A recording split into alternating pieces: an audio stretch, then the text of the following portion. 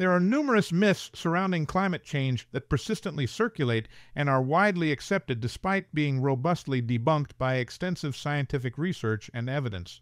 These misconceptions range from doubts about the reality and causes of climate change to misunderstandings about its impacts and the effectiveness of potential solutions.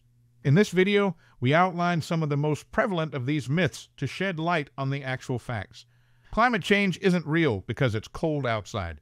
Weather and climate represent distinct concepts. Weather refers to short-term atmospheric conditions changing from day to day, while climate denotes the long-term average of weather patterns over time and across different regions. Consequently, brief periods of cold weather do not invalidate the extensive evidence supporting long-term global warming trends. Humans aren't causing climate change, it's a natural process. Over the course of millennia, Earth's climate has naturally undergone significant changes due to various geological and astronomical factors. However, contemporary scientific evidence overwhelmingly supports the conclusion that recent climate change is predominantly caused by human activities. Notably, the emission of greenhouse gases from industrial processes, deforestation, and fossil fuel combustion stands out as the principal contributor to these recent shifts. There's no consensus among scientists about climate change. Globally, there is a widespread agreement among the scientific community that climate change is a pressing reality, with human activities being its primary instigators. This consensus is not casual. It's underpinned by a vast array of studies and corroborated by a multitude of reputable scientific organizations, many of which have meticulously analyzed data and trends over extended periods. Climate change models are unreliable and too uncertain to guide policy. Although it's true that all predictive models, including those for climate, incorporate some degree of uncertainty due to the complexity of systems being modeled. Climate models have demonstrated significant accuracy in forecasting various climate changes observed over recent decades. These models are indispensable tools providing critical insights into future climatic conditions and serving as essential guides for shaping informed environmental and policy decisions. Addressing climate change will harm the economy. Transitioning to a low-carbon economy, although initially costly, presents considerable economic opportunities.